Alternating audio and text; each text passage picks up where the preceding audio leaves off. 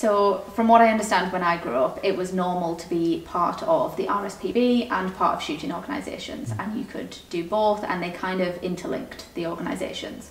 How has it changed so drastically over the last even 5-10 years that these organisations now seem to just butt heads?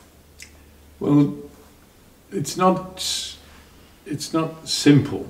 It's fairly complex, but it's also there's an element of misconception here, because my view is that the vast majority of people who are members of the RSPB and the vast majority of shooting people have not got a problem with each other at all. Mm-hmm.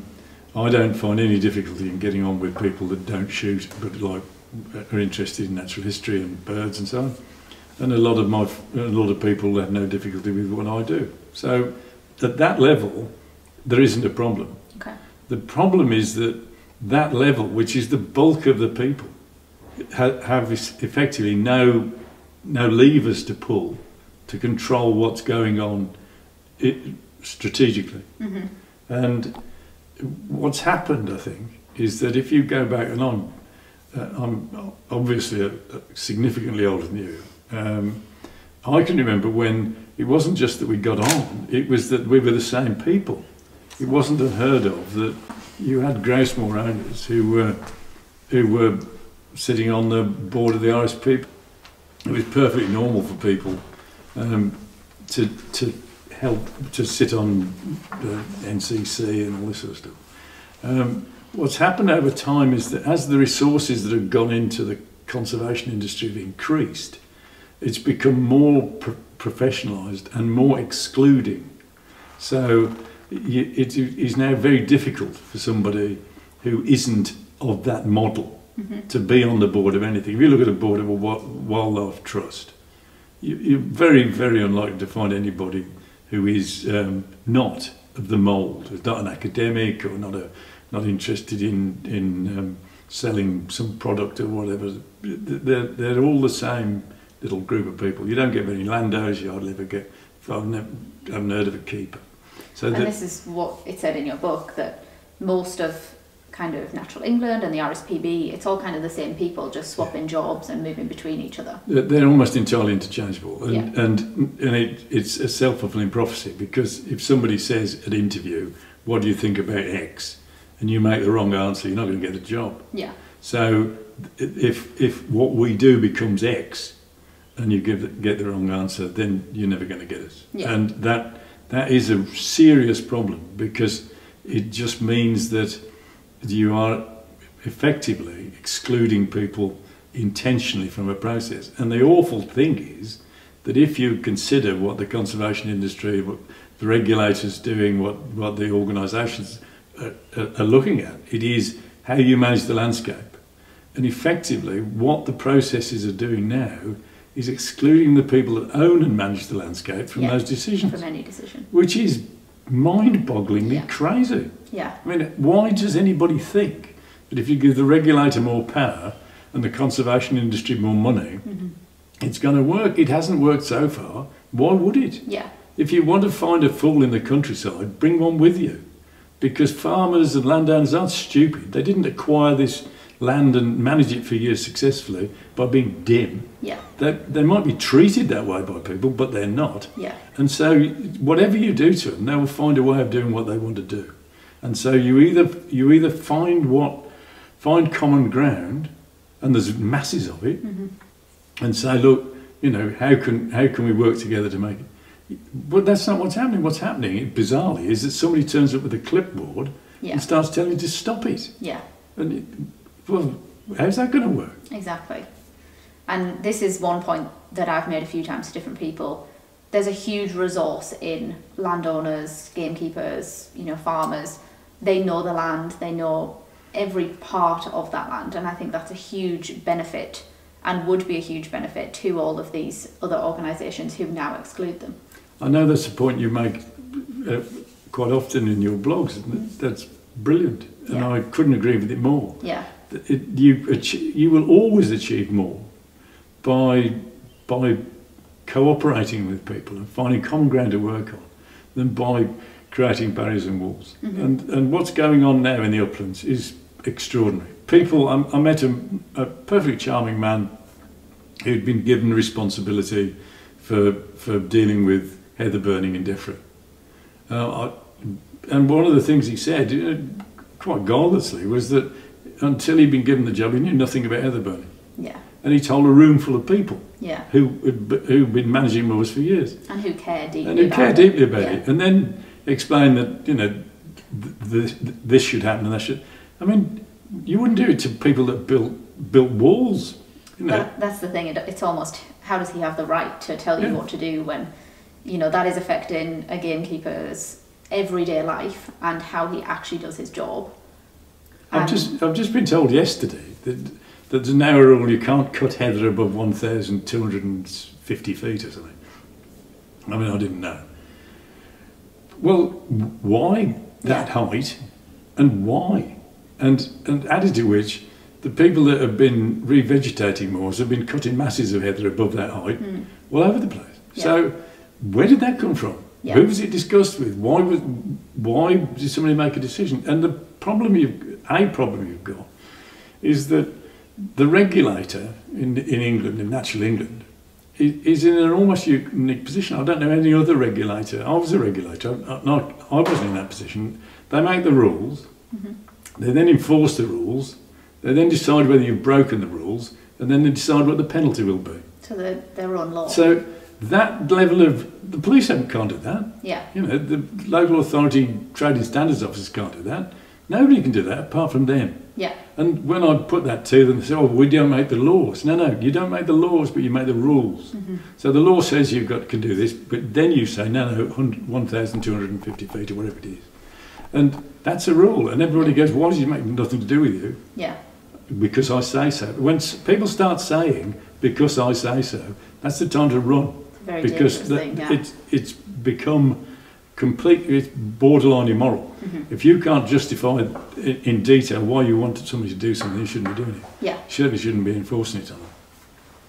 And I think recently, it kind of brings me on to my next question, recently with COP26, which has been in the news everywhere, and the environment becoming so important, a well-known presenter who is anti-shooting recently said that the shooting community needs to be more involved in the environment and protecting it, and they all need to join the RSPB to help with environment. To which the GWCT replied and said, well, they should drop their campaign against shooters then, because we already help the environment so much.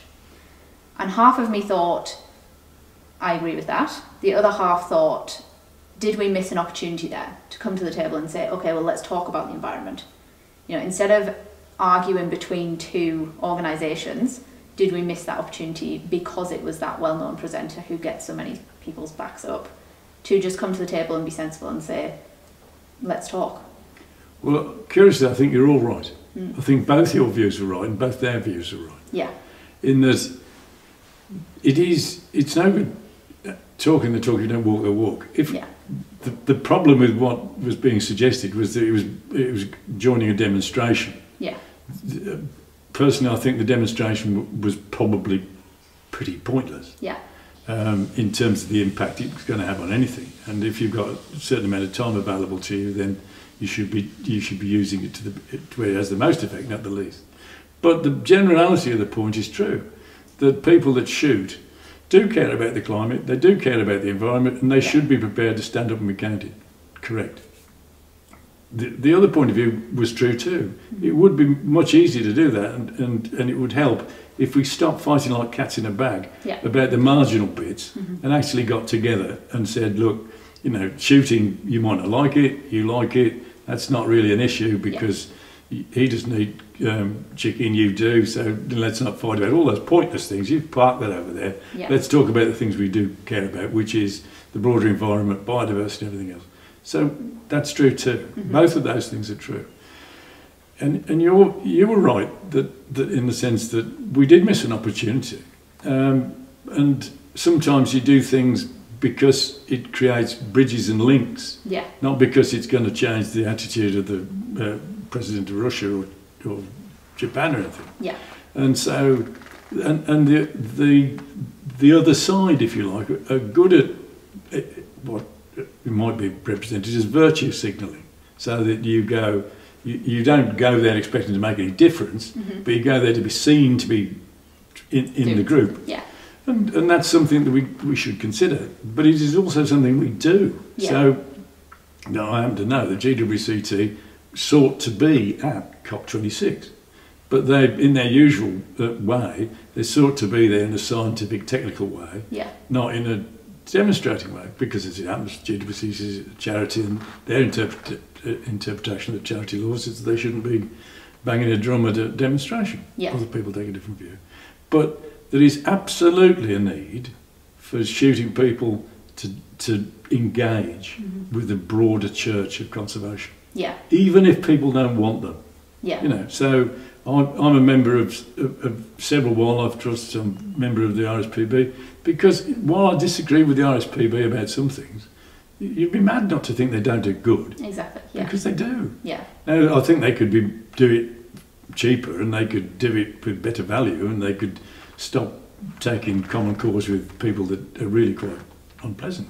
But do they do good? Of course they do. Yeah. Is it worth me spending £3 a month? Of course it is. And I think through social media channels, there's a lot of, the RSPB are very good at putting information out there, and certain members definitely put information out there to get people's backs up. But I feel that one thing we don't do a good job at is reply to those things. You know, if false information is put out there, why are we not saying, well, actually that's not true, here's the fact, here's the actual figure, which your book is brilliant at and is full of them. Why are we not putting those out there? But I think it's because a lot of the shooting community are almost scared to do that because of the backlash they get. Well, that's one of the things you do so brilliantly, I think, is putting things in a measured and sensible way and showing people on your blog that. But you're absolutely right. Just engage. Yeah. And people. One of the problems with social media, they're sort of two echo chambers. We shout into our echo chamber, they shout into theirs. I certainly put things on other people's stuff. People don't like it, and you get abused. But you should always try, I think, to do two things. One is not to be put off by the nasties. Yeah. Because there's always some of them. And why should a good person be stopped from doing good by a bad person? They shouldn't. And the other thing is that I never sought to achieve, although I have done it once or twice, a Damascene conversion. I don't expect somebody who is currently sort of lying in front of a lorry on the M25 to suddenly, after a conversation with me, suddenly buy a shotgun and join a pheasant syndicate, still less a grouse syndicate. That's not what I expect. But what I try to achieve is if somebody thinks I'm Beelzebub, if they can just think I'm not a nice person, that's a step in the right direction. Yeah. If somebody thinks I'm not a nice person, they think, well, I'm all right. And you should always aim for a degree change, not a 360-degree change.